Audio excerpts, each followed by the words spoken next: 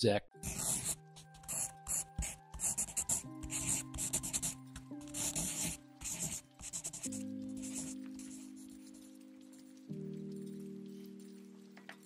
Writing an embellished account like that surprised me a bit. I never fashioned myself as an author, and I thought I was a one-and-done author, quite frankly. Then the 2016 election came along, and whatever your politics are, I began to wonder whether a self-professed bigot could become president of the United States.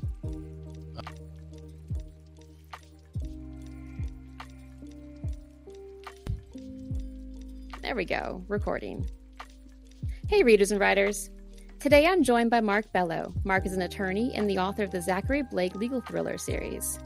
Mark, hello. Welcome to Read and Write. Hi, thank you. Nice to be here. So, when we chatted earlier, you said your favorite novel was To Kill a Mockingbird, and I'm curious, why? What draws you to the story? Well, I'm not sure I said it was my favorite novel. It's certainly my favorite legal novel. Okay, I stand corrected. It might be my favorite novel. I really haven't thought about novels in terms of favorites or not favorites. But what I loved about Mockingbird is the bravery of the lawyer. You're looking at a time when representing a black person in America in the South was not something that anybody faint of heart would have done. And Atticus Finch did it without hesitation and did it as well as anybody back then could have done it. The concept of the brave lawyer taking on the ills of society strikes a chord with me. Obviously, it's what I spent my career doing, but but not as bravely as Atticus Finch. His family was threatened. His life was threatened. He was considered a pariah to anybody in the community besides the black community. He recognized injustice when he saw it and called it out. You'll recall that Tom was tried by an all-white jury, which probably wouldn't happen today. Or maybe it would. People just yell about it. All of those things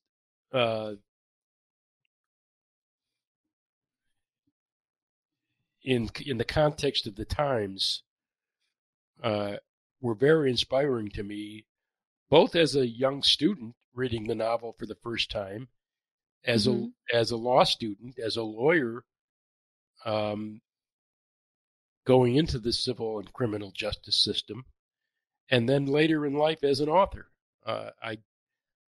I wanted Zachary Blake to take on the kinds of causes and the kinds of cases that Atticus Finch might have in modern times. It's admirable. You said as a young child or as a young student, I believe you said, so do you think this influenced your choice of career in the law? I definitely think so. The brave lawyer, again, taking on injustice in America, is an inspiring thing for a young guy.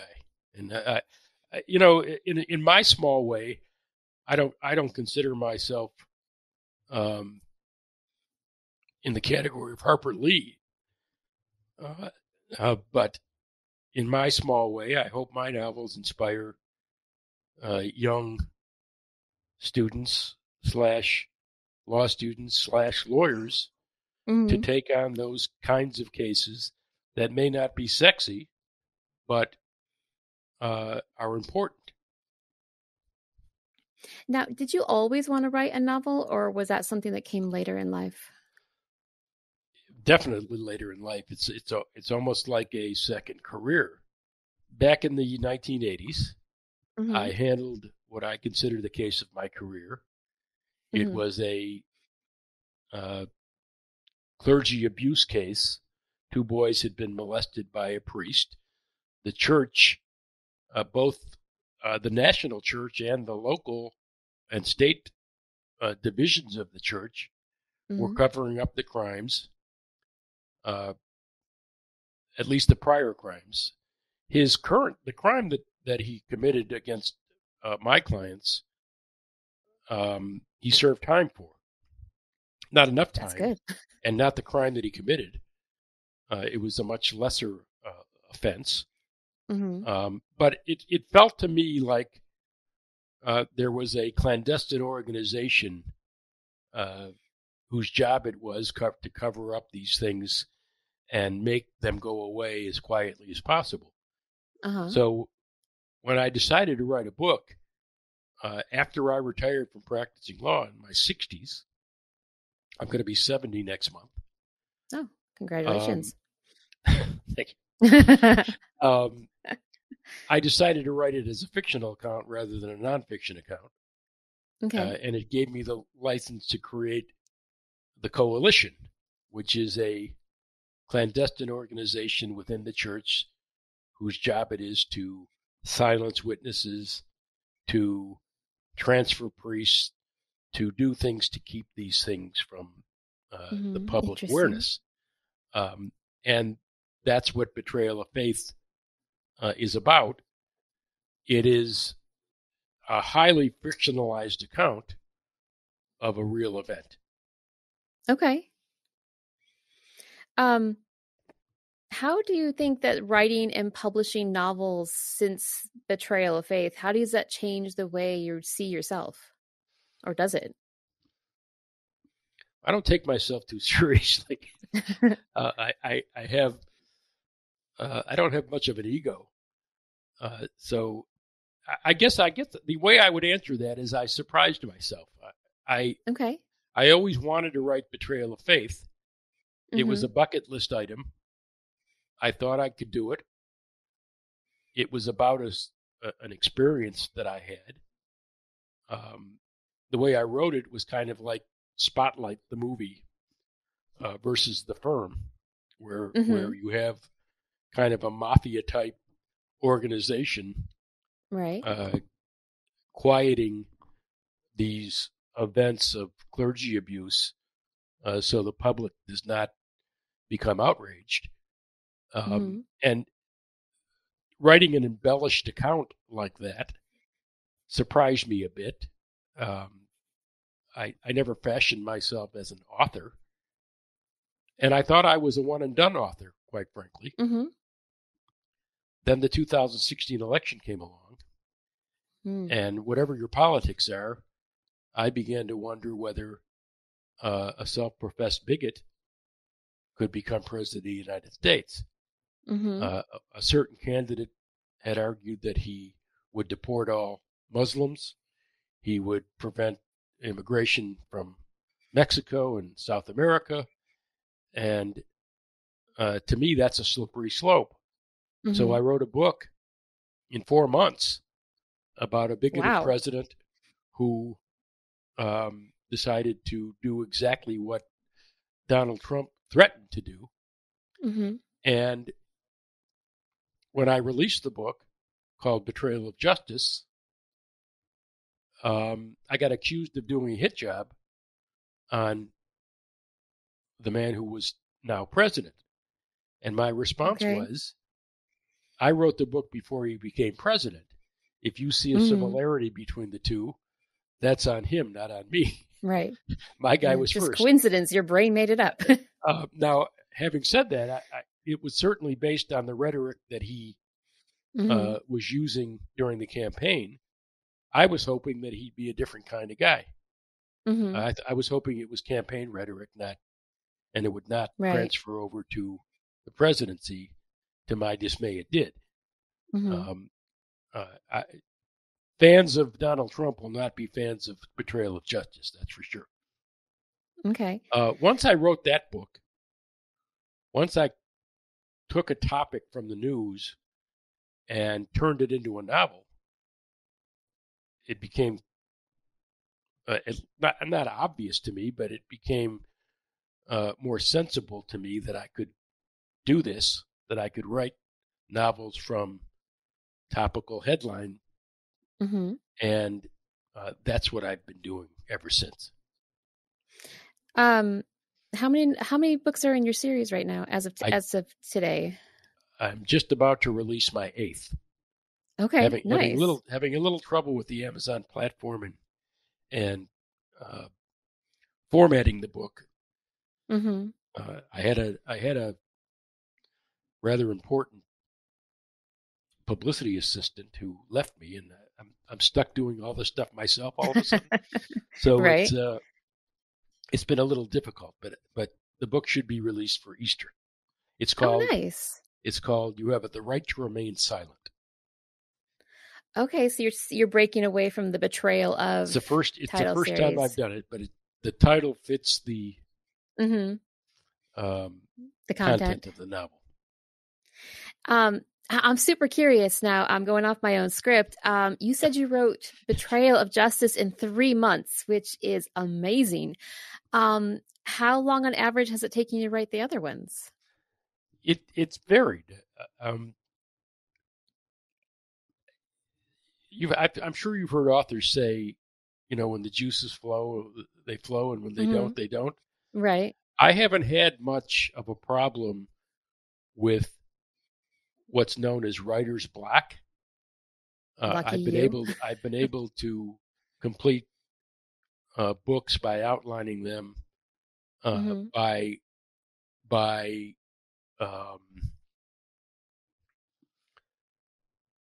getting an idea, plotting it on paper, and then sitting in front of a computer and turning it into a novel. Betrayal of Faith was written over probably a 20-year period, but I was engaged in the full-time practice of law at the time.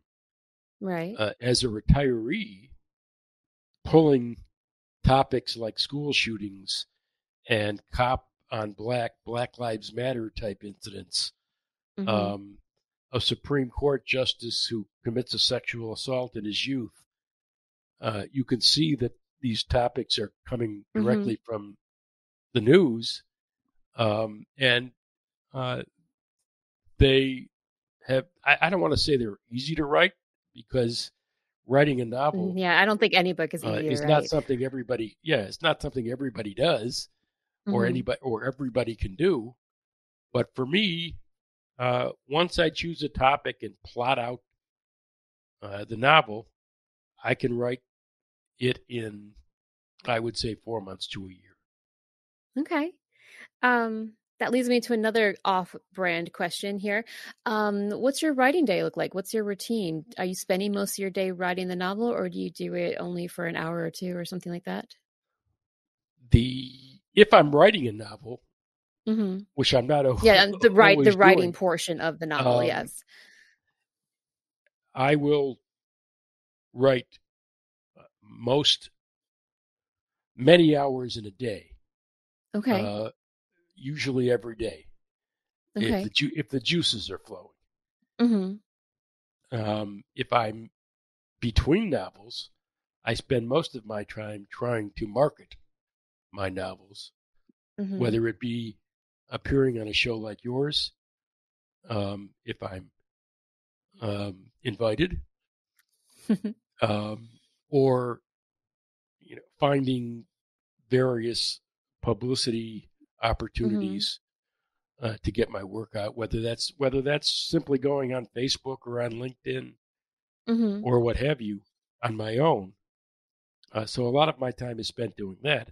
And I'm retired, so I enjoy my leisure time, and I like to play tennis and golf and things like that. And I spend some of my time doing things like that. And as I told you off air, I have 9 grandchildren, and I love spending time with my grandchildren. So it's been an interesting mix of enjoying myself, but also enjoying my writing career. Like I said, I never expected to write one novel, let alone 8. Right. I've branched out and wrote a children's book, which is about to be Nice. released. Do I have it here? Yeah. Have you guinea pigged this on your grandchildren? Yeah, I actually I have. Happy Jack, Happy Jack, Sad Jack. It's a book about a biracial kid who was bullied on his first day at kindergarten. Oh, no. Because he's a little different than the other children. I also wrote a Jewish cookbook, which is kind of interesting. I don't mean to turn away from you, but I happen to have that one here too. Now this, it's kind of cute. If you look at the bottom, it's written by Zachary Blake. My written by Zachary Blake, as told to Mark Bello. Right. Now, what this book is, in reality, you'll see it's called the Blake Lewin Family Cookbook of Traditional Jewish Recipes, Lador Vador, from Generation to Generation 2. Lador Vador means from generation to generation in Hebrew. I wrote a prequel, Lador Vador 1, which is about Zachary's grandfather's escape from Auschwitz. It's a little 40-page novella that basically tells the reader what inspired Zach to become a lawyer, which is not To Kill a Mockingbird, by the way. The injustice that was done during World War II was his inspiration to become the lawyer he eventually became. But my real family, my mother's family, has a family club. And the family club is 75 years old. Now it's 80 years old. But they had a 75th anniversary, and they wrote this cookbook of recipes from, my God, it might be now 120 years. The oldest recipe might be 120 years old or so. Wow, that's amazing. So I wrote a fun little cookbook incorporating these recipes and others from traditional conservative Jewish life, and using my putting on my author hat rather than just regurgitating recipes. I create funny little anecdotes for each character and my experience as Zachary Blake engaging with that particular family member. Interesting. So it has some fun little stuff in it.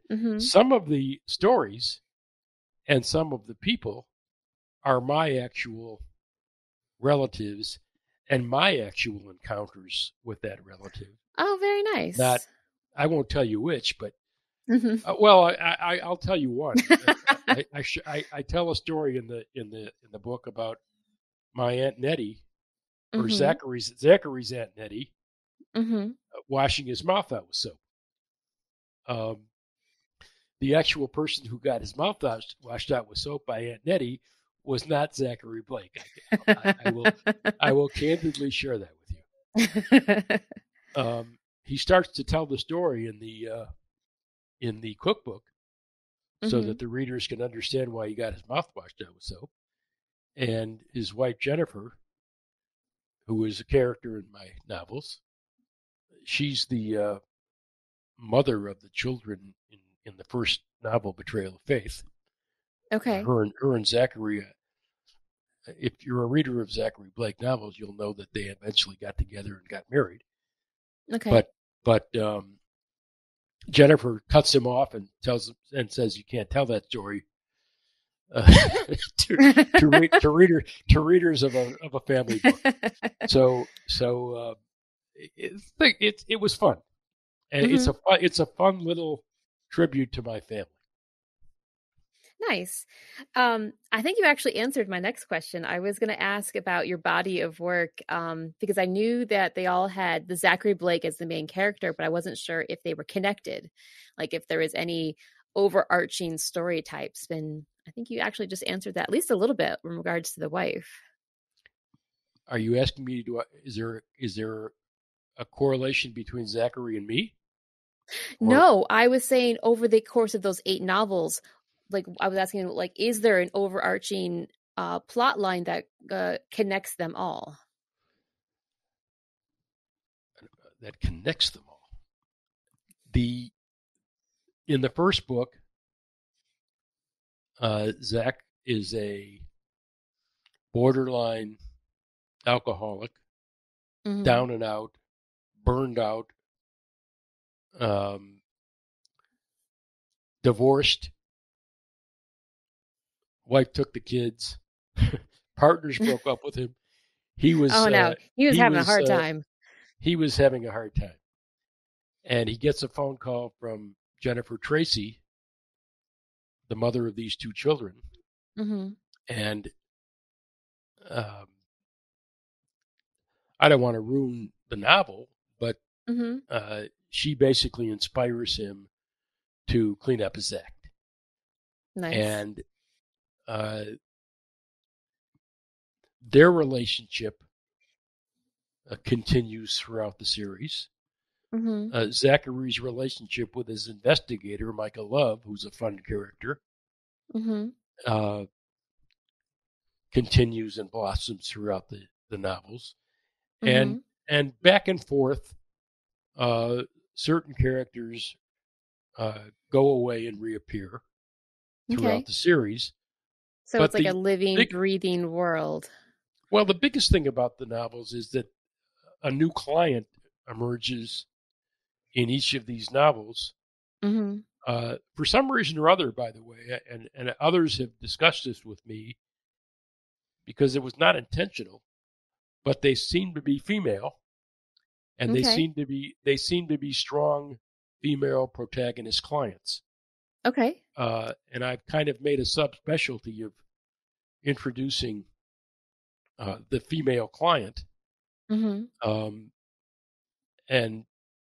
I've been some people have liked them. Some people have said I've made this person too dependent on Zach, or that person too weak or meek. Everybody's got their own opinion about this. Yeah, without question. And others have said, wow, these are some strong women. This latest novel, I did a kind of unique thing. I took a real character, a real person by the name of Sherry Bellitz, who was a jury consultant in New York, and I made her a jury consultant in You Have a Right to Remain Silent. And her and Zach worked together to try and exonerate a conservative talk show host who was accused of killing her progressive congressman husband. Interesting. How did that work? Did you get her permission to use her name and I assume likeness as well? Yes, her and I had met on LinkedIn. So here's a plug for LinkedIn. And we had several conversations on LinkedIn, and I had this idea for the novel. I ran it by her, and I said, rather than create a fictional jury consultant, what do you think of the idea of using you and your service and interacting you with a fictional lawyer? How did she feel about that? She loved the idea. She's very excited about it, and she can't wait to read it. So, but she's a real person. Did she get an advance copy, or does she get an advance copy when it's time? She keeps asking for one. I haven't given her one yet. She contributed pieces of the book. I wasn't. Lawyers. A lot of non-lawyers think that lawyers, if you have the title lawyer, you must know everything about the law. And I could see that. Lawyers are typically specialists. There are very few lawyers who practice in multiple specialties these days. Back in the old days, where the uh, town lawyer had an office downtown, and everybody ran in and had them do this, that, or the other thing. Not that that doesn't exist today, but not in a specialized way. Right. The same lawyer will not handle your divorce, who does your will, who handles your personal injury case, who right.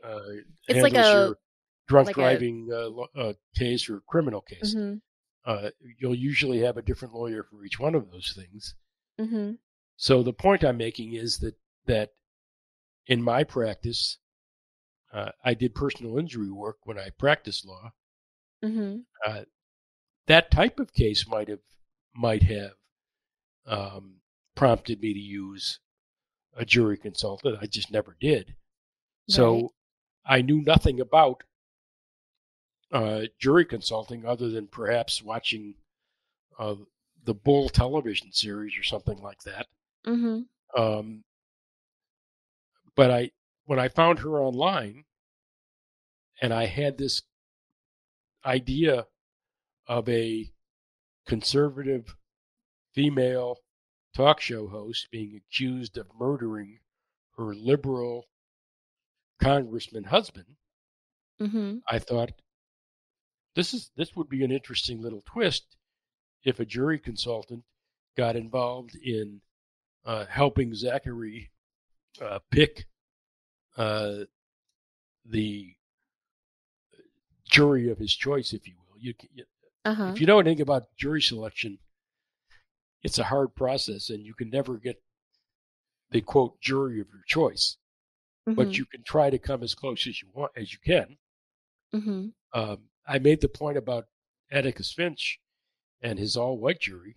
That certainly wasn't the the jury he wanted Tom Robinson tried in front of. Right.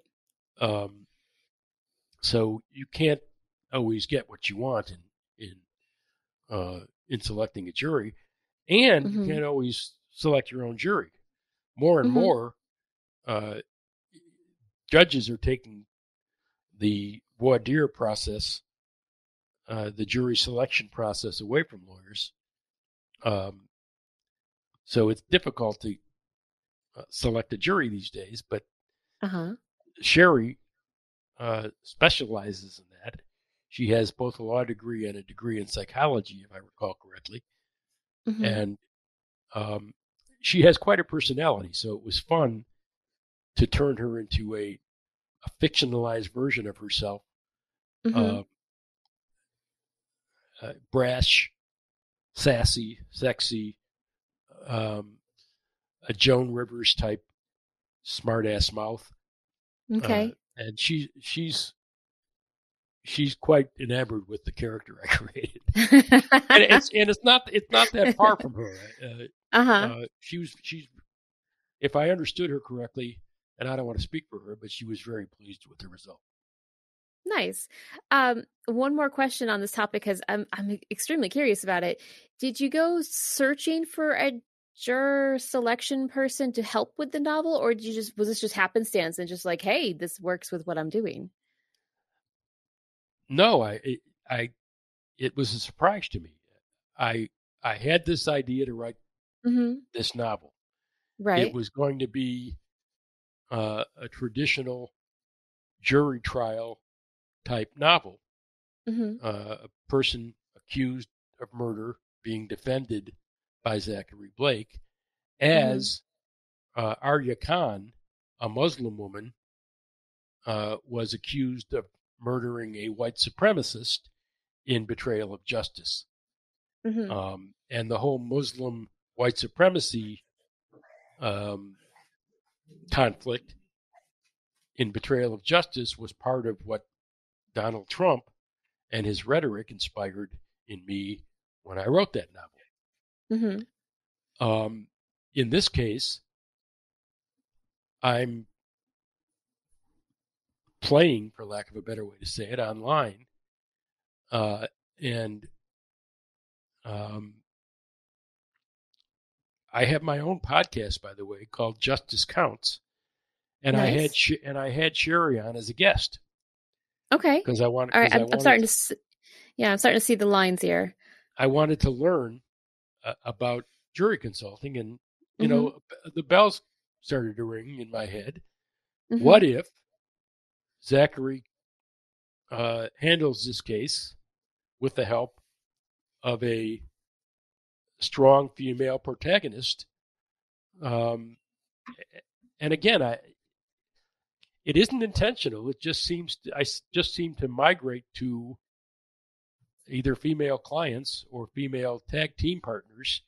Mm-hmm. Jennifer Tracy in the first book, Arya Khan, the Muslim woman falsely accused in the second book, Mm-hmm. um, Haley Larson, the young woman who was sexually assaulted by a Supreme Court justice in Supreme Betrayal. That Mm-hmm. is the sixth book.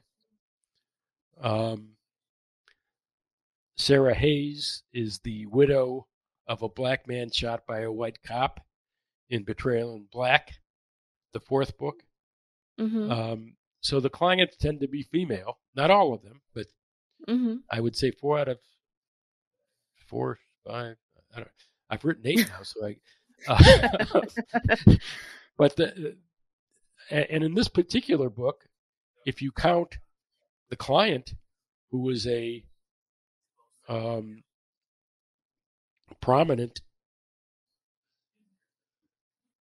broadcaster, Mm-hmm. conservative broadcaster, along with Sherry, who was a jury consultant who owns her own business, I have tended to depict and use strong women in my novels. Mm-hmm. Now, you say you were plucking these stories like from the news, like that's kind of that's you, that's what gives you the inspiration for the next novel. When you're doing this, what do you think comes first, the characters or the actual plot line? Like, are you imagining someone in the role of this, or is it the plot line of the novel that comes to you first and you attach a character to it? In terms of, well, the answer to your question is plot first. Okay. When the Kavanaugh situation happened with Christine Blasey Ford and Brett Kavanaugh, whether you believe Christine Blasey Ford or not,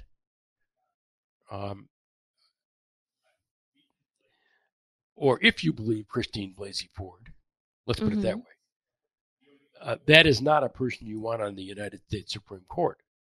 Mm-hmm. I don't know whether Christine Blasey Ford is remembering an actual situation that she had with Brett Kavanaugh. I have no reason to disbelieve her. On the other Mm-hmm. hand, he testified under oath that it didn't happen. Mm-hmm.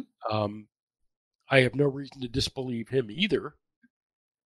And we don't know who was telling the truth and who was not. Mm-hmm. The Me Too movement is suggesting that we believe the woman. And I must say, I have some quarrels with that. I believe the purpose of a court of law is to determine whether or not this person is telling the truth or that person is Mm-hmm. telling the truth, Right. and allowing a judge or a jury to decide that. Mm-hmm. The media and the Me Too movement are suggesting that the woman be believed. I'm not criticizing that, other than it's not my world. My world is prove that in a court of law. Right. But what I did do is I created a character in Supreme Betrayal who was clearly guilty, clearly evil, Mm-hmm. far more evil than Brett Kavanaugh, even if he's guilty. Mm-hmm. This is the man who would murder somebody to silence them. Okay. And So and bad guy. and he is a candidate for the highest court in the land. Mm-hmm. So while it was inspired by the Kavanaugh hearings. Mm-hmm. Oliver Wilkinson, the judge in my book, is not Brett Kavanaugh. And those who would suggest, as they did in Betrayal of Justice, that I did a hit job on Kavanaugh would be incorrect. Mm-hmm. Was I inspired by the incident? Yes. Did I write a book about Brett Kavanaugh? Absolutely not. Right. But a young woman taking on a Supreme Court judicial candidate with a brave lawyer by her side, that's hard to do, even if you have the so-called King of Justice as your lawyer. And she was very brave, and I tried to portray her that way. Okay. I wanted to demonstrate how difficult it is for a woman like that to challenge someone who is well known Mm-hmm. and well thought of in a public forum like a Senate hearing, who has her own husband and her own children, and essentially stops life as she knows it to take this on. It's a very brave thing to do, and it's without pounding myself on, beating my chest, it's a pretty compelling look at someone who does something like that. Okay. Since you do draw so heavily on current events, how much research do you put into them before you start writing? Before I start writing, or I guess plotting, before you begin the story, however you define that beginning. I do a lot of research. Mm-hmm. I don't know how to quantify the amount of research I do, but I do a lot. Having said that, writing fiction prevents me from having that research be required to be true. Mm-hmm. And again, I'll compare Supreme Betrayal to the Kavanaugh hearings. Right. I must have read the transcript of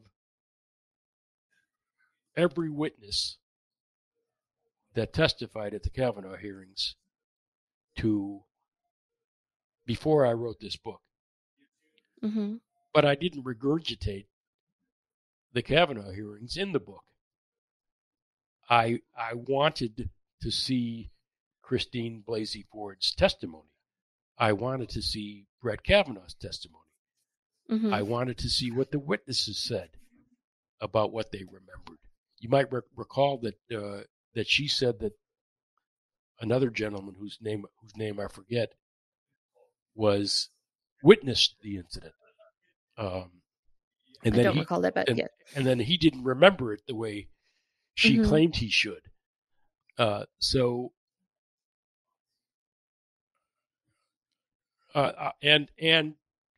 judges came in and talked about his character and his ability as a judge and his decision making in certain cases, and all of that was of interest to me in writing the book.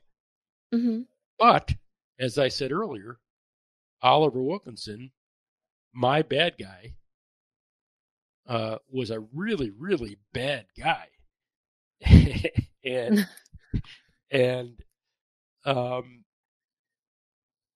I used the research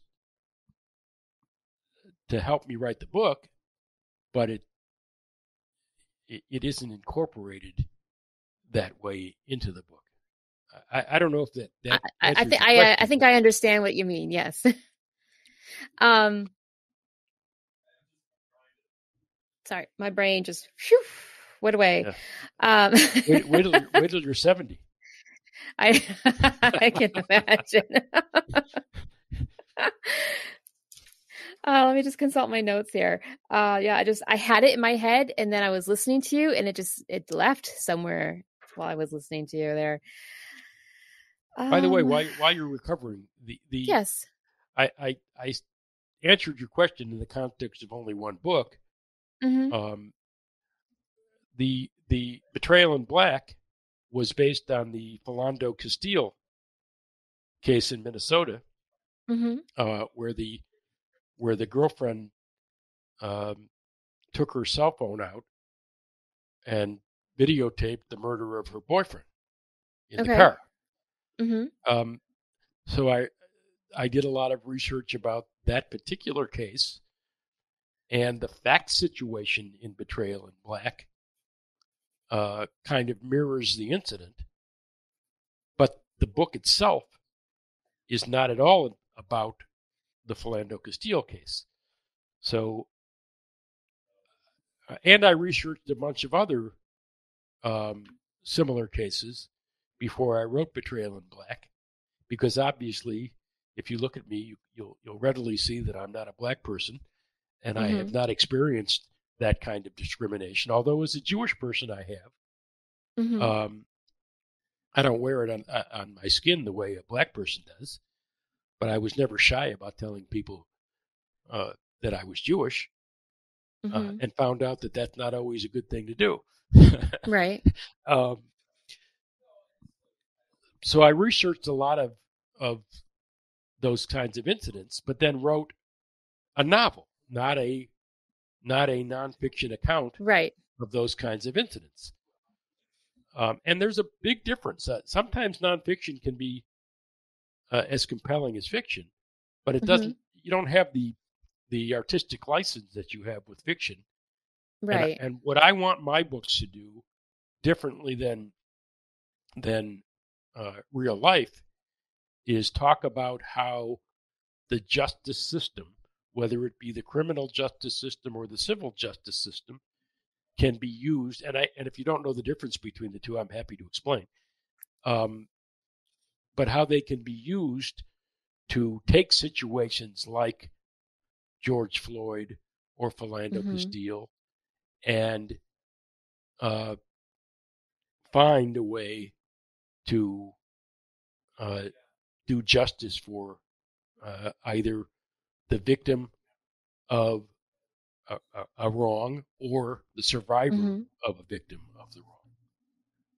Yeah, I think it's important to have the issue correct. Maybe you don't necessarily have to cite your sources, but making sure you Betrayal. understand the heart of the issue. One more example: I wrote a book called Betrayal Mm-hmm. High, which is about a school shooting, uh, and I based it on the Parkland, Florida incident, Mm-hmm. where my nephew was a student at the middle school and was in lockdown for 6 hours Oh my God. as that Parents' shooting worst nightmare. was going on. Um, so I did a lot of research on school shootings and bullying. Now, bullying is not necessarily linked, quote unquote, Mm-hmm. to school shootings.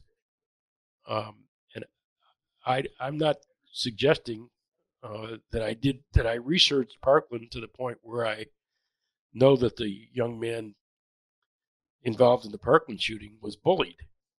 Mm-hmm. But I decided to link in my book bullying with um, school shooting Mm-hmm. for two reasons. One, I wanted to tell a bullying story, as I did in my children's book. Mm-hmm. And two, I wanted to hold the school and the school system accountable for ignoring it. And Mm-hmm. Betrayal High is a book about how the school wrongly handled bullying incidents and uh, might be held accountable for the consequences of that. And that's what Betrayal High is about. Okay. Um, one of my final questions here. Do you do any interviews in the course of your research of like real victims who have experienced this, or is it are you mostly doing just like I don't know, like newspaper article research? The answer to your question is I've never interviewed a person who was involved in incidents like the ones I described. That doesn't mean it's not a good thing to do, nor that I wouldn't have liked to. Having said that, I just found it, I don't know, I think it would be quite an intrusion to contact. I can definitely see that angle of it. For instance, the young lady that filmed the Castile murder, for lack of a better way to say it. I don't think the Castile cop was found guilty of any wrongdoing because Castile had a gun in his car.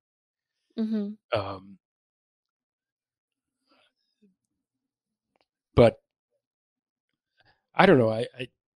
I would be very uncomfortable cold calling the victim of a crime. Just fair enough. I was just curious if you had talked to anyone who had first experience. It's an interesting thought, though. It's just not something that I have ever done. I don't think it's a bad idea or a bad thing to do. Okay. Any closing thoughts before we finish up here? Anything we didn't touch on that you'd like to talk about? No, just I've got 3 new books, either just released or about to be released. The cookbook that I showed you, the children's book, which is the first in a series. Oh, I've nice. already written 2 more, but I have to get them illustrated. Right. Are you going to be using the same illustrator? I'd like to talk to you about that for a second. Yeah, absolutely. And the 8th book in the Zachary Blake series, the first one not to be titled "Betrayal of Something." What I wanted to tell you about with the children's book, I don't know if you can see it, but it's illustrated by Melinda Faugust, who is a talented illustrator. So very nice. And listeners, I will put this in the show notes so you can see pictures. That's little Jack, by the way. Nice. And his teacher.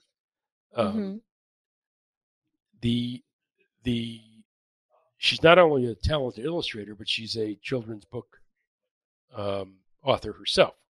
Okay. So I did want to mention that Melinda illustrated. Will she be books. illustrating the rest of the series? I hope so. I'm working on that. All right, excellent. Then where can listeners find you and your books online? My books are available wherever you find an online bookseller. It could be Apple, it could be Kobo, it could be Amazon, it could be Barnes and Noble. Bookstores carry them here and there, but I don't rely on that. They're self-published. So the best way to find them is online. My website is markmbello.com. That's MarkMbello.com. And if you go to the website, 2 things you can do. One, you can follow the links for each book and buy them on Amazon, because they're all linked to the Amazon platform. And the other thing is, if you leave your email, you can download the Holocaust-era novella. Oh, the novella. Nice. The Door Vidor 1 for free, just for leaving an email. Awesome. So that prequel and the explanation as to what caused Zach to consider the law as a career is available for free on my website. All right. Wonderful. Well, thank you for taking the time to talk to us today. My pleasure. Thanks for having me. The Read and Write podcast is edited and produced by Deborah Z. Barth. Music was provided by Lofi Girl and can be found at lofigirl.com or on their YouTube channel. Audio effects were created by Red Octopus and Black River Phonogram. Show notes and previous episodes can be found at readandwritepodcast.com.